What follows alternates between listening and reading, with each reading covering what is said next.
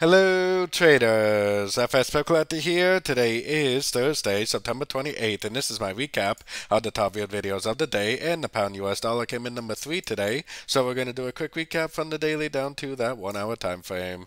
So we had a pretty decent little bounce today. To me, it looks like from the last correction we have a 1, 2, 3. We're probably in a wave 4 right now, and I would expect at least one more push down before we either go up and break structure or maybe even break out and just keep on trending down. Either way, I am definitely still looking primarily for shorts on shorter time frames.